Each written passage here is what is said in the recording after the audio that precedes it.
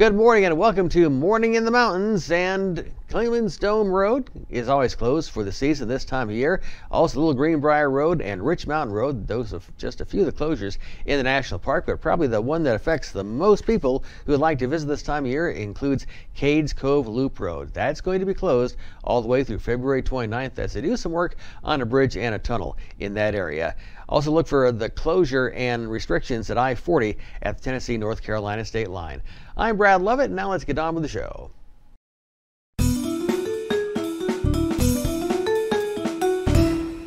Good morning, it's Kira with Morning in the Mountains, and today I'm here with Dell at Rowdy Bear Ridge. Now, you all have two different adventure parks, right? We do. We have one adventure park located here in Pigeon Forge, Tennessee that consists of a 4-lane tubing hill. The tubing hill lane, each lane is 500 feet long with a 200-foot drop, and then we have a hanging roller coaster with laser tag. That is so cool. Now, what about the other location? So at our Gatlinburg location, we have a mountain coaster where you can get up to speeds of 35 miles an hour if you're brave enough to not use the brakes. Oh. And then we have a really rare hanging coaster. Takes you to the top of the mountain, you wind back down, you're tethered, and you go over a 90-foot cliff. It's really, that's more of a ride that for a crazy adrenaline person. Wow, that sounds like it's right up my alley. There you go. Now, are there things that we can be looking forward to? We don't want to give out all of our secrets, but we have a lot of changes coming. So folks who've been here for this past year and Christmas time, New Year's, by next spring, you're going to see a lot of changes coming to Rowdy Bear Adventure Parks in Gatlinburg and Pigeon Forge. How cool. Well, we can't wait to see them. We're excited. Well, thank you so much, Dale, here at Rowdy Bear Ridge in Pigeon Forge, Tennessee, and also in Gatlinburg. Now back to you guys. Want more Mountain Fun Life? We are now streaming through Roku. Roku is a device that enables you to stream entertainment to your TV through your internet provider. The starting price is only $29, and you can purchase one either online or through your local electronics retailer. It's easy to use, and you won't have to worry about missing any more Mountain Fun Life episodes. Mountain Fun Life, guiding your adventure.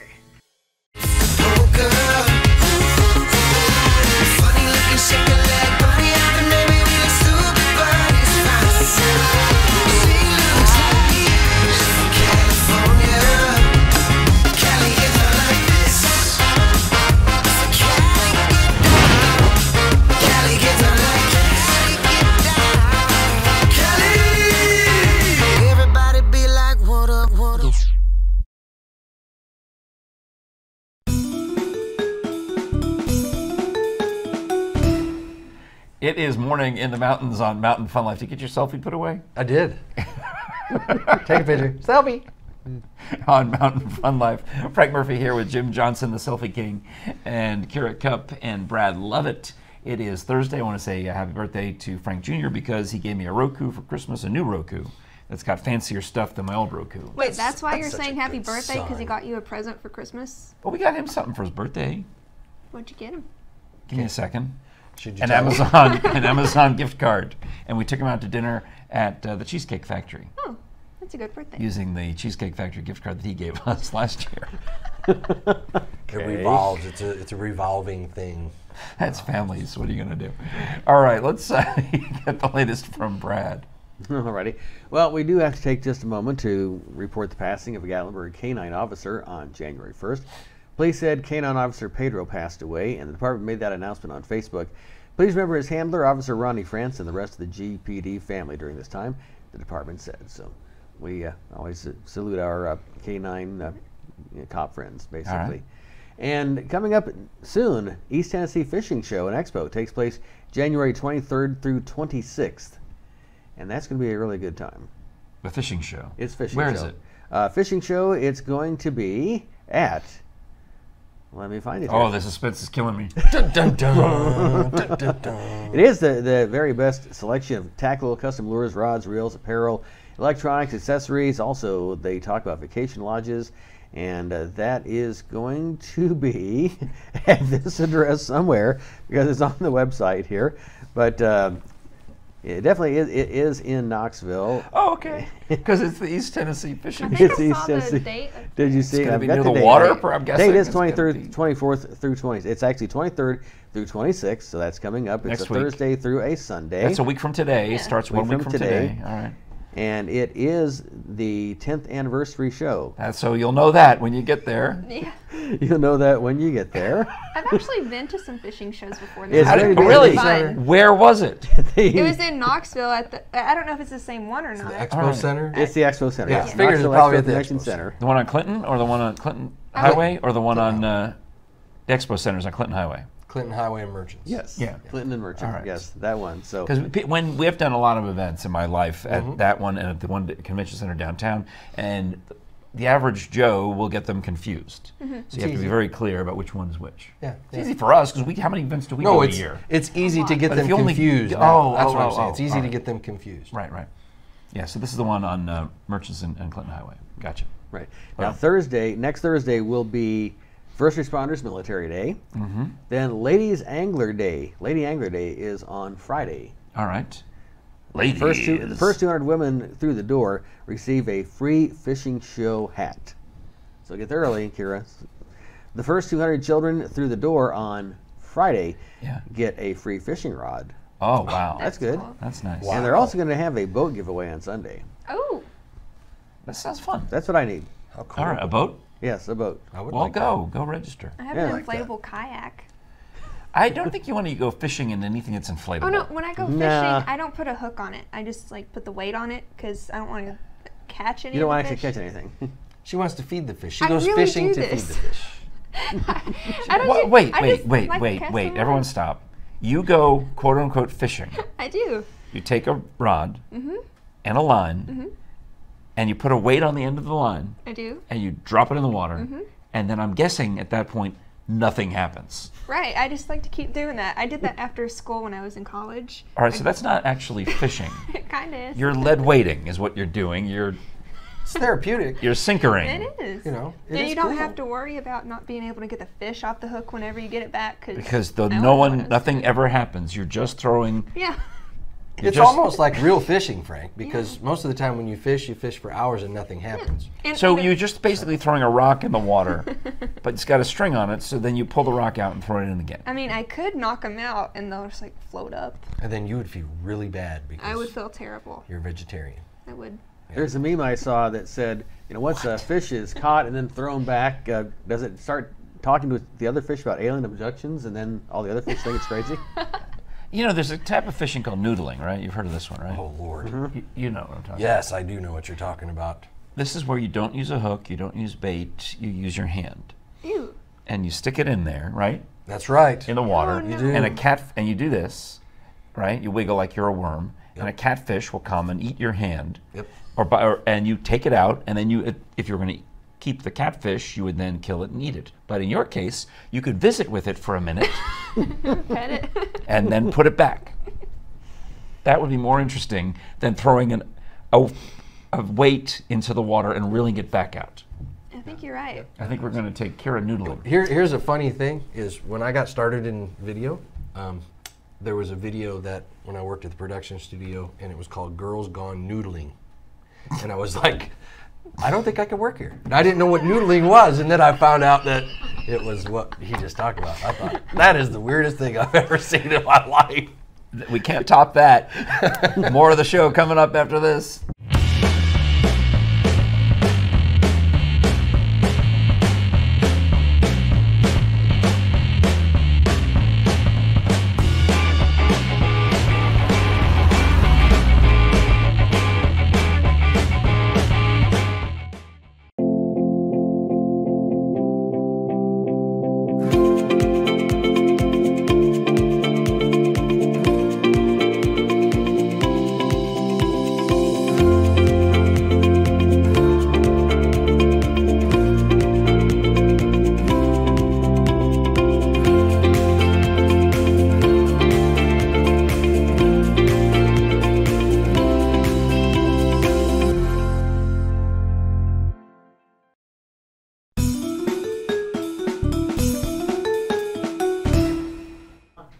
It is Morning in the Mountains on Mountain Fun Life. Hi, I'm Frank Murphy, and I can't stop from smiling because there's a Tyrannosaurus tooth in front of me.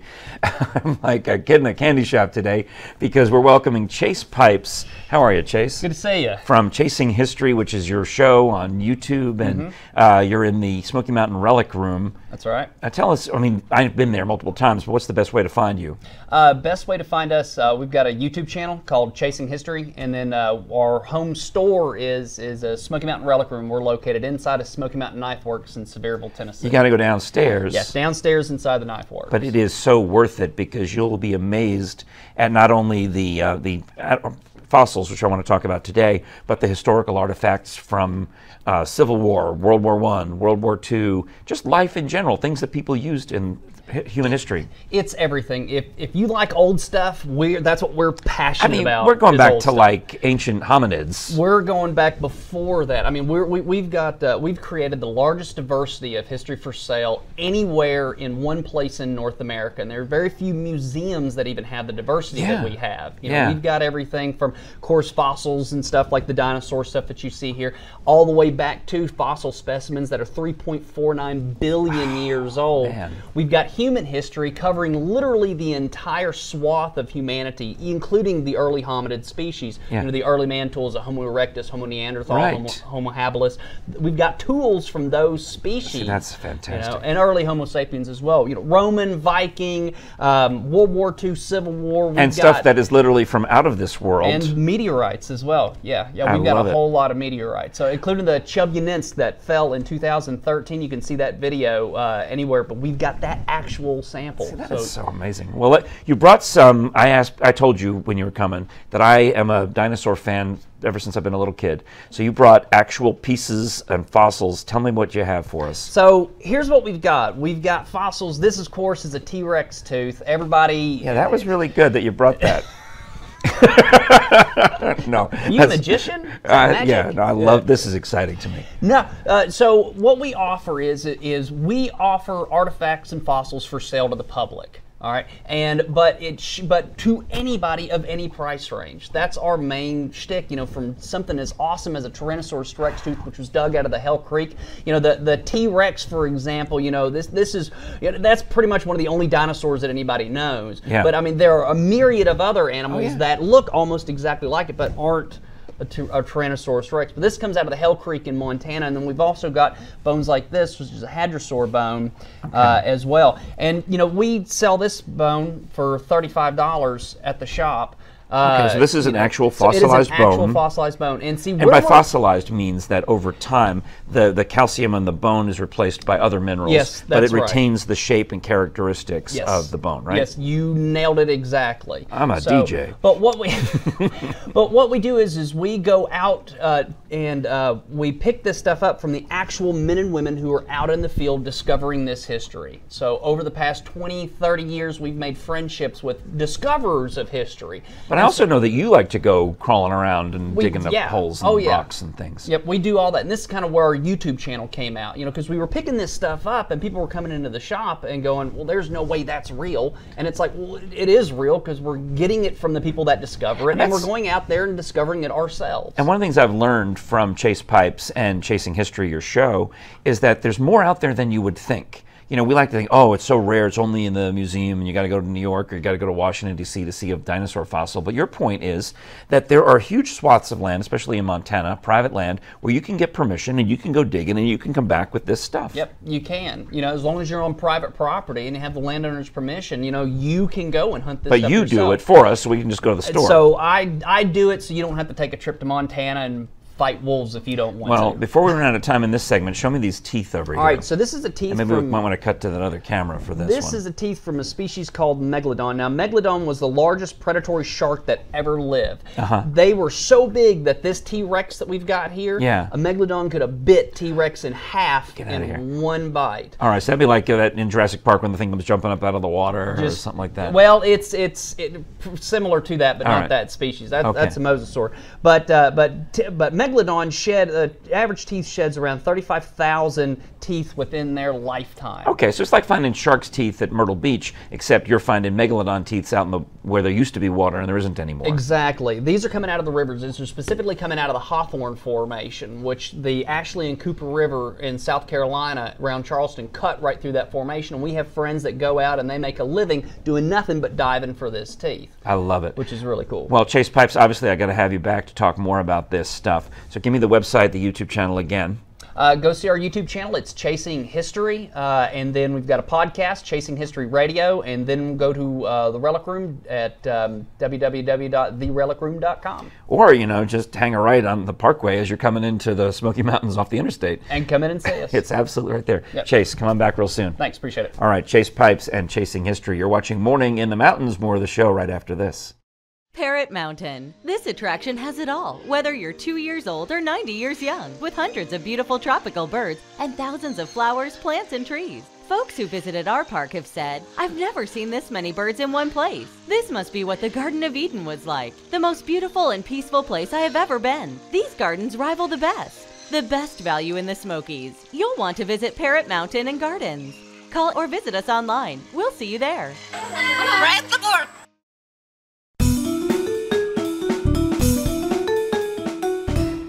One day closer to the long holiday weekend in January here in the Smoky Mountains and everywhere else. And if you're going to be heading down this weekend, look for temperatures to be above freezing.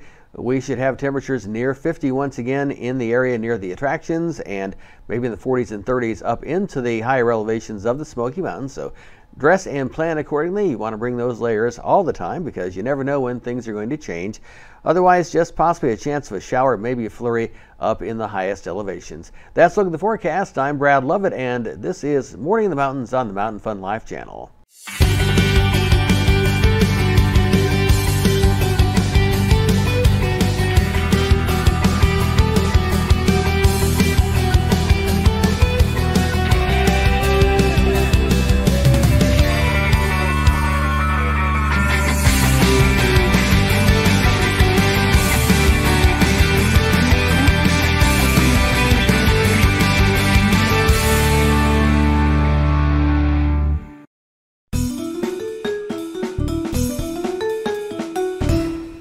Morning in the Mountains on Mountain Fun Life, and if you're sensitive, do not rewind to the last segment because it was weird. It was just weird. All right, I'm talking about the last news segment. You know, the interviews were fun because I do those. It was good. That's funny. All right, it's Jim Johnson is here. That's what's beautiful about live I know. broadcasting. We're still giggling. It's been 15 minutes practically. We're still giggling about the noodling for catfish, which is how you catch them with your, I assume your hands, but I guess you could use your feet. You just Yeah. pull it out and there's this big catfish on your arm. Does not sound like fun to me, but a lot lovely. of people do it. Yeah, all right. Jim Johnson, Keurig Cup, Brad Lovett with a look at the news. And we were talking about the East Tennessee Fishing Show, which is that how we got on this topic? That entire line of conversation, or whatever that was exactly. But you want to go to that 23rd through 26th next week, Thursday through Sunday. Giveaways, Lady Angler Day. That's what the problem was. Never mention that again, because that was how we got. That was the off ramp that took us to Crazy Town. Lady Anglers. Kids Fishing Day, and the largest selection of tackle, custom lures, rods. That's at the Knoxville Expo Center. Don't miss it if you love fishing or just thinking about spring, I would say. Right. Now, both North Carolina and Tennessee have special Great Smoky Mountains National Park license plates. Yeah. And that helps drive improvements all across the Great Smoky Mountains. Now, you can get your Friends of the Smokies specialty plate, and that's both North Carolina and Tennessee, like I said, and then you can even get a one-year membership in Friends of the Smokies. And you can learn more about how to get a license plate and complete the form on their website or on the Friends of the Smokies Facebook page. I think in Tennessee, it's a big deal that you can now order these specialty plates online. You used to have to go in person to, the county clerk or wherever you get your license plate. But I think Tennessee now has that online, at least for a lot of the these charity ones and these arts organizations. They have to go online. You know why? No. Because there's not any more room on the wall. Oh. You go in there and it's like, That's true. The whole There's wall is 1,000 covered with plates. these specialty It is. plates. Yeah. so it's good. That reminds me, I've got to renew my car registration this month. Thank you. And there you go. All right. Brad? Get that done so you can stay street legal. That's what I'm going to Street legal. Street legal. I like that, Brad. That was good. University of Tennessee's Institute of Agriculture is offering a few workshops if you are interested in, especially if you're a farmer, interested in making wine. Oh, hello. Yeah, The Institute says the workshops will be held all across the state, both this month and next month, including Crossville, Chattanooga, White Pine, probably the closest to us here, and Franklin and Jackson. And if you do want to attend, you do have to pre-register. The registration fee is $25 per person, and they're going to be teaching participants about the industry and opportunities in Tennessee. And that's brought to you by the Tennessee Department of Agriculture and the Tennessee Farm Wine Growers Alliance. Now, I've got a friend who makes wine in downtown Knoxville, and it's very interesting, and she showed me how to do it. Not that I'm going to, but I mean, would you want to go cover that? I mean, I could call her. Yeah, that'd be cool. My sister is actually a corrections officer, and a lot of the inmates try to make their own. Prison wine. Yeah. That could be I'm well aware. I've read articles about prison wine. It usually involves the toilet, right? Well, I think they sneak in like water bottles and they put like fruit. Something to ferment. Yeah, yeah, exactly. That's It's what disgusting. prison wine. Okay, well, you can make a video on that too. I was going to actually talk about nice wine. Oh yeah, we could do that. that you can make at the Blue Slip Winery downtown, and then they sell it in Gatlinburg under a different brand name, but it's the same wine. So anyway, all right, good. It Okay. tastes better than prison wine. It's delicious. I mean, it's fantastic. But go ahead, Brad. All right, so you'll want to, if you're interested, of course, contact Tennessee Department of Agriculture. They will get Not you set the up. Tennessee Department of Corrections. No, Not no. Tennessee Department of That's the wrong Corrections. No. one. Did you imagine that phone call? Can you guys do classes on making wine? I did not think this segment was going to end up with prison wine. I mean, I didn't see that coming. Sounds like a country song.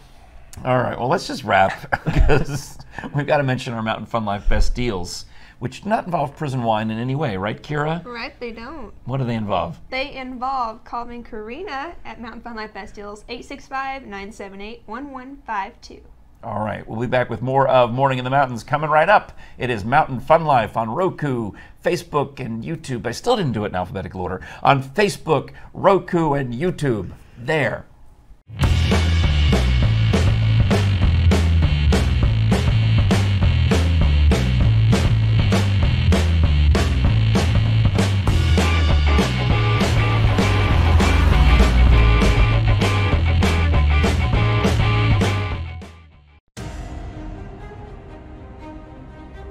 When I became disabled, I lost my ability to work. It was then I knew I should have called the Garza Law Firm first. At Garza Law Firm, we want to end your frustration and strengthen your claims so you can have the disability benefits that you need. The Garza Law Firm, let us help.